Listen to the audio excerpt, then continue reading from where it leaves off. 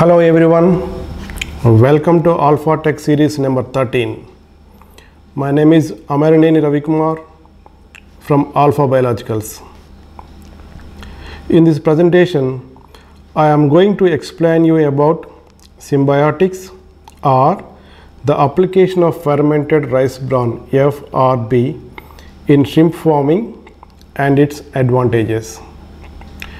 Dr. Mechnikov was the first to describe the positive role played by the bacteria. He is popularly known as the father of probiotic.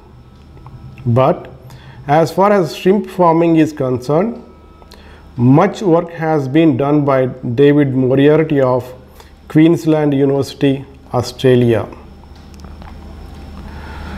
The term probiotics comes from Greek pro and bios, meaning pro-life, non-pathogenic microorganisms which, when ingested, exert a positive influence on host health or physiology. Probiotic effects are very strain-specific. A single strain may exhibit different benefits. In aquaculture, we have water probiotics, soil probiotics, and gut probiotics. All these are having different strains. Prebiotic, a non-digestible feed ingredients that promotes the growth of beneficial organisms, is known as prebiotic. Fructose oligosaccharide, glucose oligosaccharide, mannan oligosaccharide, xylulose oligosaccharide, and glucan are the commercially available prebiotics. These prebiotics are manufactured in India by Tata Chemicals, and now at present we are using rice bran as a prebiotic. Symbiotic. Probiotics, when used together with prebiotics, are termed symbiotics and are able to improve viability of the probiotics. So rice bran as a prebiotic. It is a byproduct from rice milling industry, obtained while milling and polishing brown rice into white rice. It contains 90% of the nutrients and its cost is low. It has 12 to 18% fat, 12 to 13% protein, and it's a good source of antioxidants, B complex vitamins, vitamin E, virizinol, and minerals. Like vitamin C, the antioxidants present in the rice bran reduce the stress to the shrimp by preventing oxidative damage caused by free radicals. The negative points are high fiber, which is very difficult to digest, and phytic acid. It is known as an anti-nutritional factor. It chelates the minerals like iron, zinc, and calcium, so may lead to zinc deficiency. Iron and calcium may not be deficient, but it may lead to zinc deficiency. Fermented rice bran has been used as a fertilizer in agriculture in Japan. When fermented, it proliferates the good bacteria and fertilizes soil. It is said that products grown in the soil with fermented rice bran are delicious. It is a traditional Japanese method. It works as a fertilizer even in shrimp ponds. Fermented rice bran is also used in piggery, poultry, and fish farming. Now we are using it in shrimp farming. As a prebiotic, rice bran provides substrate, soluble nutrients, energy to probiotic bacteria to multiply. It's a good carbon source for heterotrophic bacteria and yeast. It acts as a direct food for zooplankton and shrimp. When decomposed or mineralized, rice bran releases nutrients for the development of phytoplankton. We have to sieve the rice bran only. We cannot use it directly, we have to sieve it. So you can see the raw rice bran on the left and sieved rice bran on the right.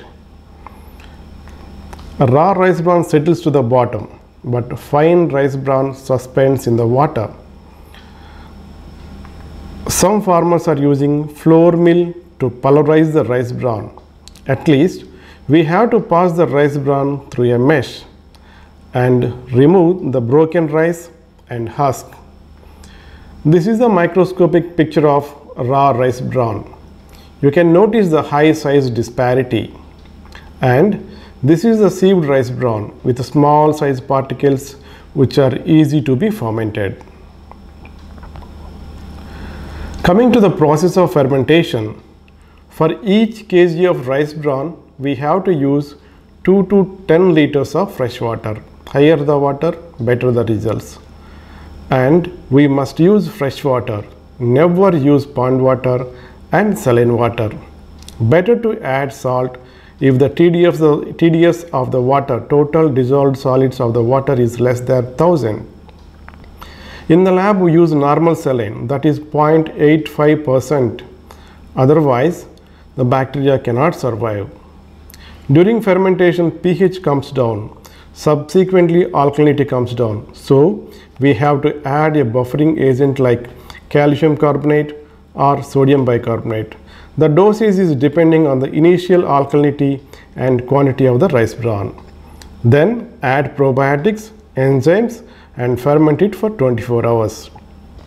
Discard the fermentation media if molds appear on the surface, as it produces toxins. Also discard if the foul smell appears. You can apply fermented FRB in 1 or 2 doses depending upon the quantity of the product and DO level. So he is sieving after sieving the rice bran, he is adding probiotic, then adding buffer,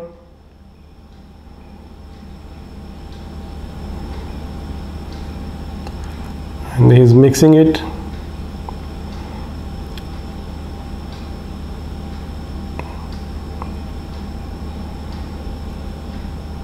So he has 3 drums, so every day 1 drum comes to the application. So after adding water, he will switch on the aeration.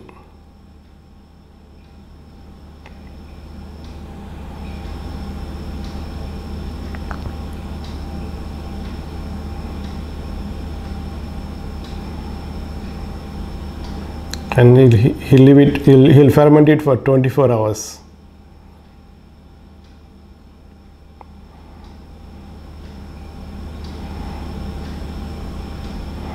Right.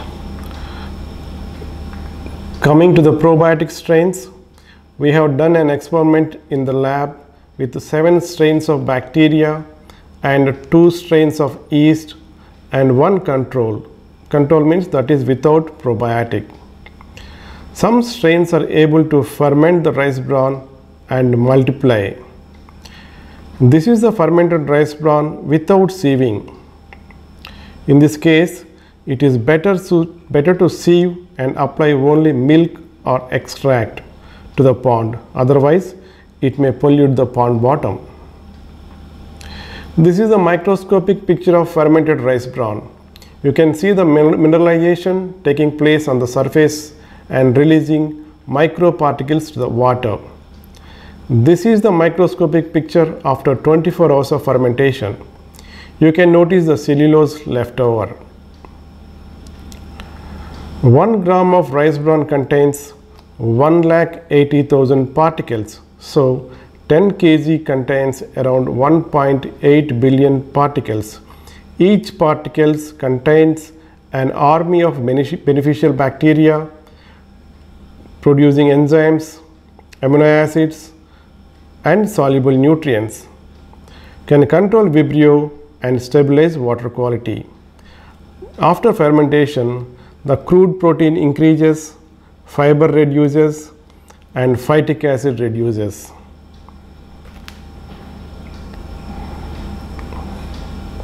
This is the high magnification of rice bran fermented with bacillus. You can clearly see the bacillus bacteria. And this is the high magnification of rice bran fermented with 2 2 cocci species. And this is the control, means without any probiotic. You can clearly notice some long motile decomposing bacteria. These are not desirable as these bacteria cannot colonize in the shrimp gut and exert probiotic effect.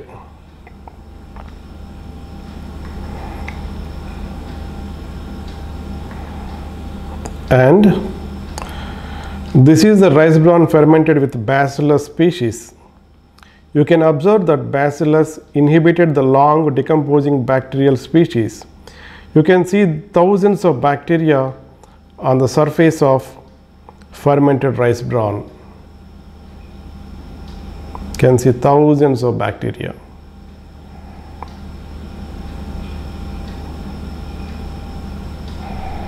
Right? So this is the rice bran fermented with 2 strains of cocci probiotic. This also inhibited the decomposing bacteria that naturally developed in the control.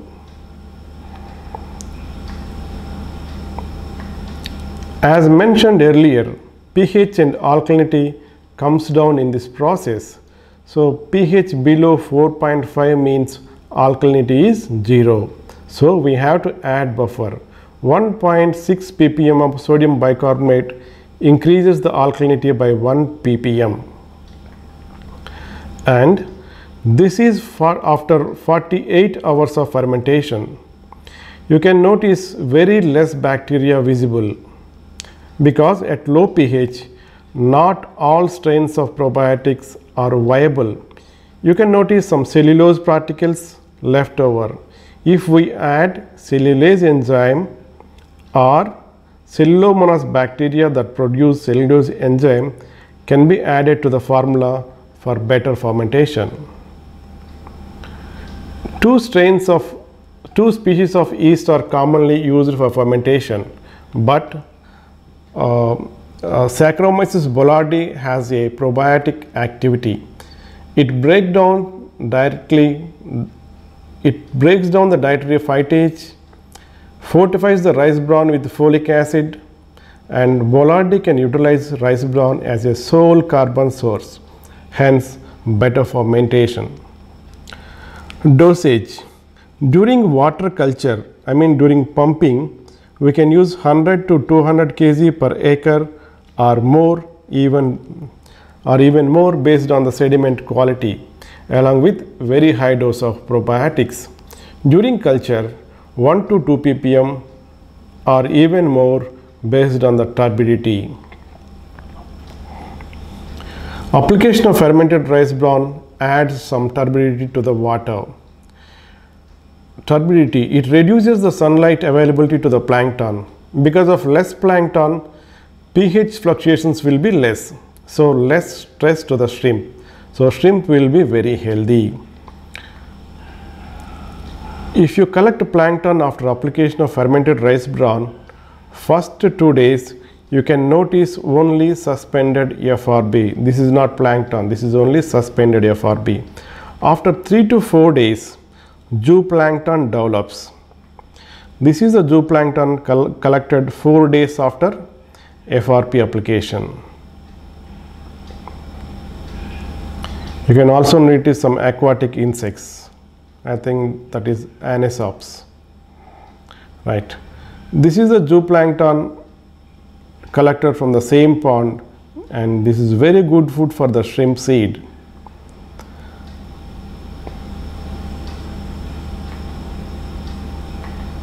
The leftover rice bran works as a fertilizer in the pond and supports phytoplankton development. Desmids, Senidesmes are the very common phytoplankton species in most of the FRB applied ponds. This is the microscopic picture of Biofloc and FRB. The morphology is same, so shrimps can directly consume this. So shrimps can directly consume FRB, phytoplankton or zooplankton developed. Through FRB, millions of probiotic bacteria can enter the shrimp gut. Even the zooplankton that develops by consuming FRB is enriched with probiotic. So finally, high quality and quantity of probiotic bacteria enters the shrimp gut and pond, creates a probiotic dominated environment. Total ammonia nitrogen will be relatively less because of the carbon content of FRB. The cell wall of yeast that is used in fermentation has beta glucans, and the probiotic bacterial cell wall contains peptidoglycan. Both beta glucan and peptidoglycan are well known immunostimulants. Probiotic stabilizes the water quality. Because of natural food and stable water quality, shrimp will be healthy and grows well. So use symbiotics in your farm with the help of a consultant and get good benefits out of it. Hope this presentation is useful to you. Thank you very much.